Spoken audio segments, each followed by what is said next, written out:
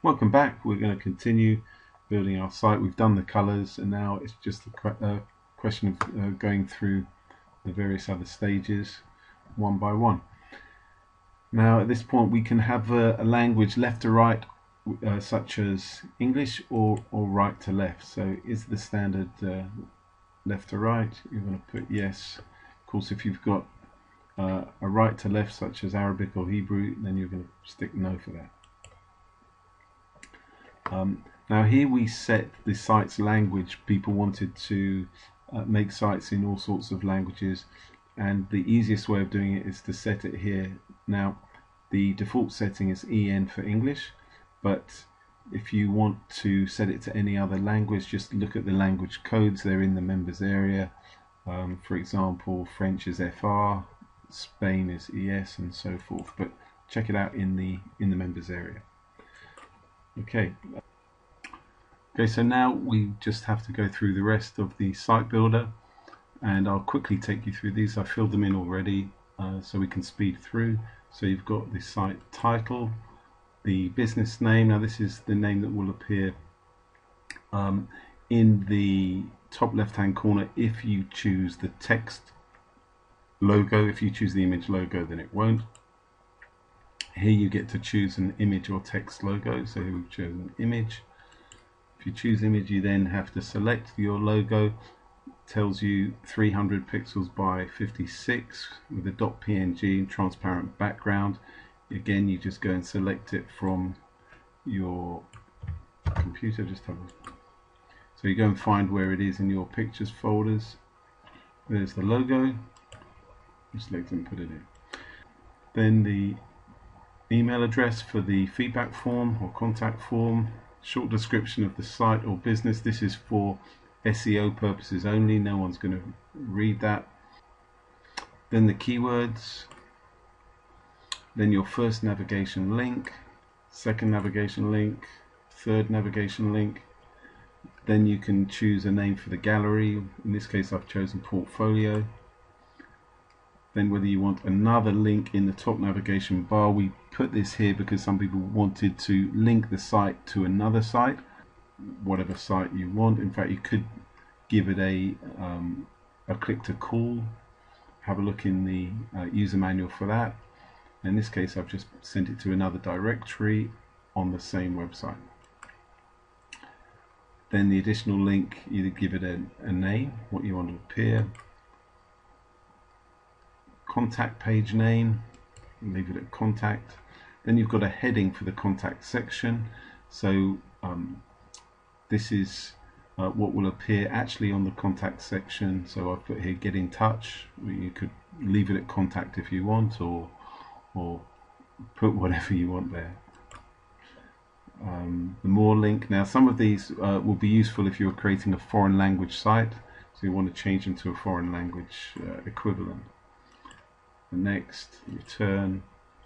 Then the heading for the opening section, that's what's going to appear on the front opening page of the website. Then the content, that's again what's going to appear on the first page of the site, the opening front. Heading for the second section, content for the second section. Here I've put in a YouTube video. This embed code is in the quick start guide. Is also in the knowledge base on the members area.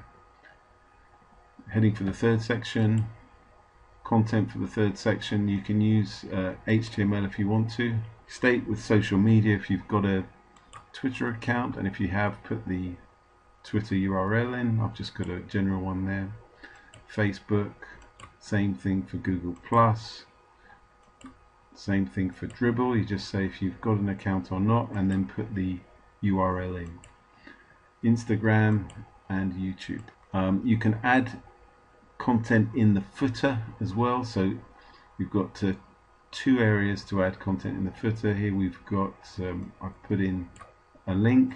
Second footer, you can again put another link in, or just text, whatever you want. The name for the gallery section, You could put whatever you wanted. Gallery. This is the image, the content that goes just below that, and then the images. Now the images I'm going to come back to in a separate video. The first image, you can just leave that as 01, but if you wanted to change the name of the image, just make sure that when you come to the images folder here, if it was 01, make sure you change that name to whatever you put in the software here.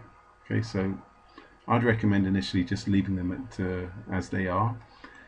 Each image can be given a title. This is good for SEO, and it also appears on the light box when people open up an image. So we'll go straight through these 6 images. Now when you get to the 6th image, it takes a few seconds, and now the software asks you how many actionable buttons would you like. These will be the buttons above the contact form. Let me show you where that is here. Now in the original version of the software, that you just had 1 button, but in this new updated version you have the option of having up to 5 buttons, and they can all have whatever action you want, whether it be a click to call, click for directions, click for SMS, click through to a website, whatever you want.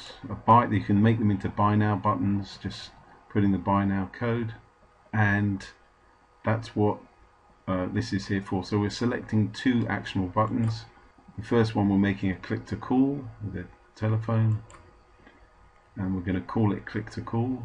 And the second one we're going to do for click for directions. This is Google Maps code, and we call it click for directions. You can put Google Analytics code in here. Then you can have extra content if you want. I'm going to click no for now because keep it nice and quick for you. You can hide the contact form. If you don't want to have the contact form, just click no, and then you can have use one of the extra content areas to put an opt-in form if you want to.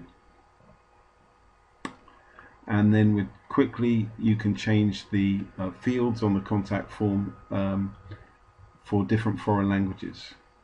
So if it's in English, you might as well just click these through. You can change them if you want to.